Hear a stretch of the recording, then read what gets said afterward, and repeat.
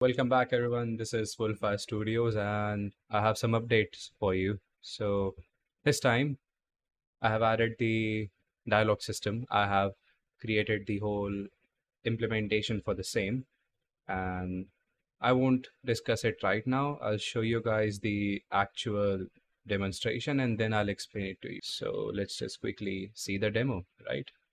Yeah, so I just want you guys to listen closely, okay? I'll be turning the player around and around, so just listen for ear panning, using earphones and everything, and also the attenuation of the dialogue. So let's just quickly go close to the NPC and start the dialogues. It's a manual trigger. How are you, brother? How you doing? I'm all good. Kinda glad to be back. So how's stuff back at home? How are the kids? And how's Jenny? They're doing great, actually. Both of my kids are in kindergarten now.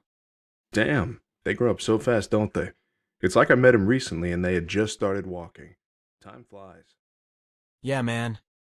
Time slips away so fast and there's nothing we can do but savor it. True words, brother. True words.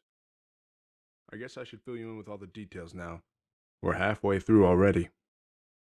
Go ahead. The stage is all yours. Well, since Gaddafi fell, weapons are like salt and pepper here. High quantity, easy to get, and almost everywhere. Self-made militias, not to mention the... Now let's quickly talk about it. So I'm sure this small snippet must have given you the proper idea of how I've implemented my dialogue system. Well, I can actually explain it using this chart that I've made. Not exactly a chart, but let's just get on with it. So what's happening is, oh yeah, before I start that, if you guys want any type of tutorial for this, okay, any type of tutorial, basically the whole dialogue system, especially for single player games, just comment in the comment section and maybe give it a like or let me know. If I get some good engagement from this devlog, I will definitely make a tutorial for the same. Okay, so we have the NPC first of all, right? The NPC blueprint, that is your core character. It can be anything you want. The NPC is doing it is sending its data to the game instance on begin play using an interface. Okay, so there is an interface which is being applied by the game instance. So now you use the function get game instance. Okay, as you can see, this one, get game instance, and you simply use the variables you want to send to the game instance. In my case, it is the reference to the NPC itself, which is self, and the character name, which is again specific to my game.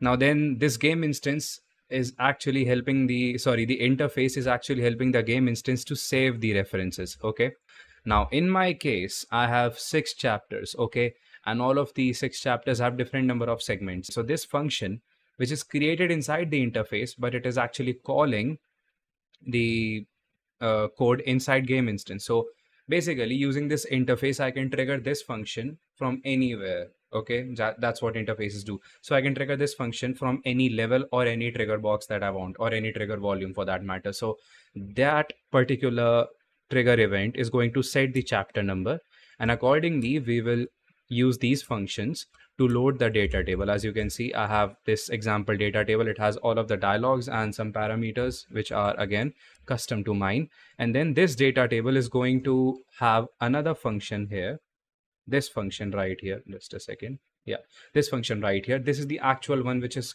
calling the dialogues. Okay, as you can see, event play dialogues, again an interface function. So you call this function, which then takes a manual loop. It is just picking the rows from data table and then just looping it again and again and again. And I have some few custom parameters, okay, which again I'm not covering right now because there is no point in doing that. You guys don't like the longer videos, so I'm going to make it very short. So yeah, that's how I'm making the dialogue system, right?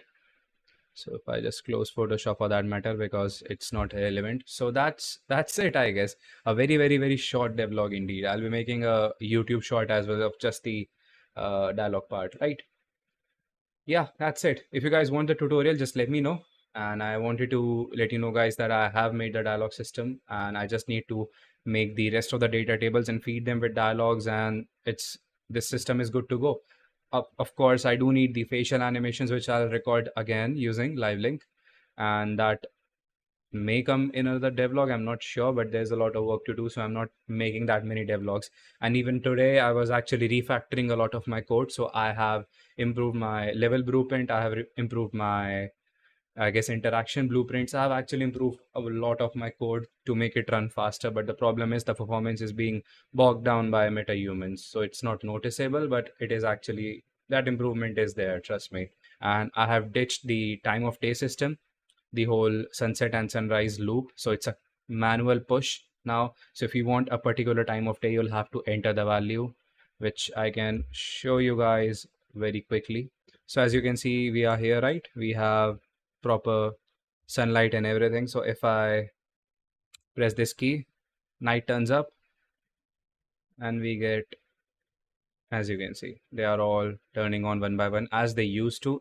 If you guys remember from the previous devlogs when I made the actual day and night system, right? So yeah, that's it. I have refactored the code, but I'm not showing it to you guys because again, it makes no sense. So yeah, that's it.